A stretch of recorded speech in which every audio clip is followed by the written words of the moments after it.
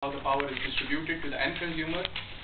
But there is a whole, you might consider that, you might think that even the grid today, we have a generation system, we have a transmission system, we have a distribution system, but how is smart grid different from the traditional grid? So I'm also going to go into that, but I'm mostly going to cover the communication aspects of it, because that is what my area of interest is these days, and it is also the area of interest of many countries in the world these days. So I'm also going to go into the standardization efforts that have been carried out till now, and the issues, obviously, what are the open research issues that might be of interest to you, maybe not now but in the future.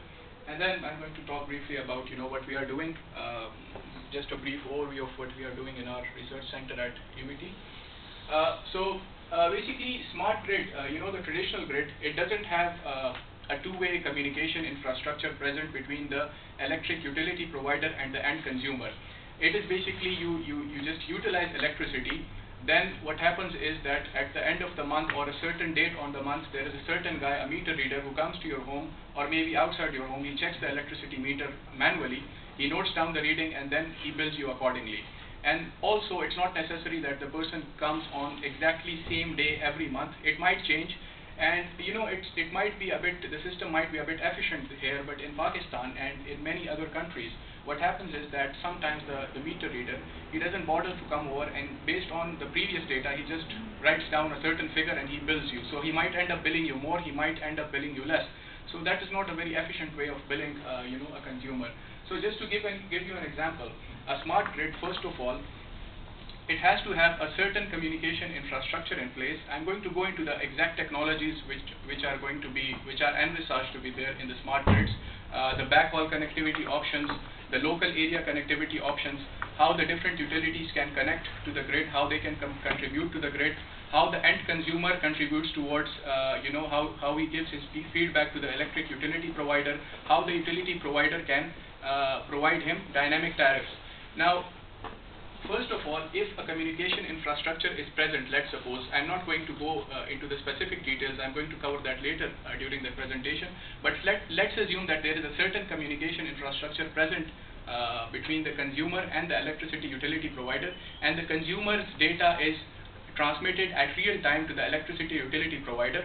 Then that can give a good indication to the utility provider about the energy consumption habits of a certain consumer, how he utilizes energy, what are his peak demands at certain 24-hour period, because there can be different kinds of consumers. Basically, there might be a person who's living alone, he has certain office timings, there might be a certain person who has, he has a night shift. So the electricity demands for a certain consumer might vary depending upon his energy consumption habits. So in a smart grid, what happens is that we have, first of all, what we do is, instead of a normal static meter which is present there at the premises of the consumer, what we do is we replace that with another meter. We just call it a smart meter. Now what the smart meter has, what is different with a smart meter is that it is supposed to be tamper proof. Nobody can mess with the smart meter. It is supposed to be completely digital, and it can run, we should be able to run certain applications on that smart meter as well in order to configure and transmit our energy requirements to the utility provider at real time. Now, first of all, what this does is that it eliminates the need for a certain person to come over to your house and manually read the meter, because if the smart meter has a certain appropriate communication interface, it might be a wired interface, it might be a wireless interface, right? If I'm talking about a wireless interface, then the smart meter, in order to transmit the data in real time towards the utility provider, obviously it has to be a wireless backhaul connectivity option. It can't be done through either Zigbee or wireless LAN or the short-range wireless networks. It has to be either GPRS, it has to be either Edge, it might be HSDPA, it might be LTE, it might be LTE advanced in the future. So another thing to take into consideration is that once we have a smart meter in place, the energy consumption of a certain consumer can be transmitted at real time to the electricity service provider. Another difference between the smart grid and the traditional grid is that in traditional grids, electricity grids, you have a certain electricity provider, he provides you electricity and he charges you statically. There are not many flexible pricing schemes available. But in future, the smart grid, it is going to be dynamic in a way that it also has to, people are thinking about integrating renewable energy sources into the traditional grid. And then, as you know, that in alternate energy sources, although it is a very good idea, but the problem is that you can never completely depend on alternate energy sources. The reason is that, let's suppose if you are integrating solar energy into your traditional grid. Now, the intensity of the sun, now let's suppose, take into consideration the weather here in London. Now, I have been here for 1 week and I've hardly seen the sun, for, if you add up all the hours, I think it should be hardly 6 or 7 hours throughout the week I've seen the sunlight. So the problem is that in some cases it might not be feasible, in some places it might be feasible where you have, the sun is always, just like in Peshawar, it's like 50 degrees Celsius these days where I'm from. So it's quite hot, and the idea of solar energy is quite feasible there. But even then, you cannot completely rely on solar energy, because the thing is that in those places where the weather changes dynamically, you cannot have a constant supply of electricity from the solar energy source. When you talk about wind energy, now again there is a problem that you don't know when the wind is going to blow, what's the intensity of the wind, what is its direction, what is the velocity in a certain direction.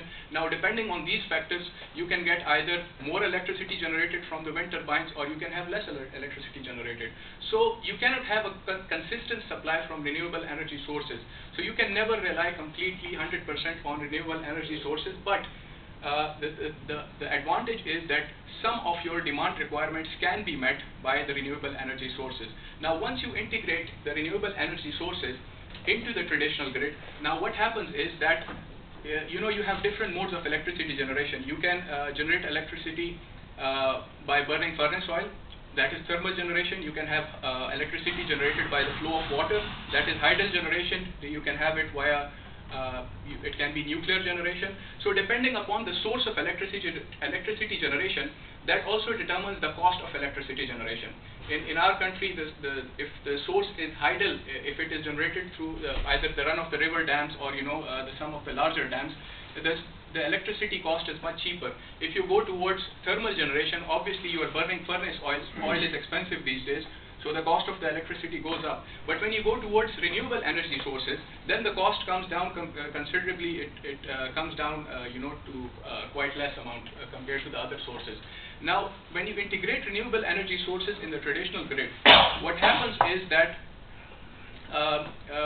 when you integrate them, then you can determine the cost of electricity depending upon different 24-hour periods, because at a certain time of the day you might have more electricity generated into the grid from renewable sources, so you can offer lesser prices to the end consumer. At some time periods throughout the day, you might be generating more electricity from other sources, so the cost of the electricity should be more. So with smart grid comes, if you integrate the alternate energy sources in the smart grid, with that integration comes the idea of providing dynamic tariffs to the end consumer. At certain times of the day, you can provide lesser tariffs to the end consumer. At certain times of the day, the tariffs might be quite high. So in order to enable the end consumer to participate in this particular scenario, you have to have a two-way communication infrastructure in place between the end consumer and the electricity service provider. So this is just a general representation of how things are supposed to be. It is just an abstract framework, but it is similar to many different proposals from different utility providers and different vendors in different countries of the world. It is almost a similar architecture. Some people might have 20% or 30% different implementations, but generally it is the same kind of implementation. And you can see that we have commercial buildings, we can have like industrial setups, we have residential areas,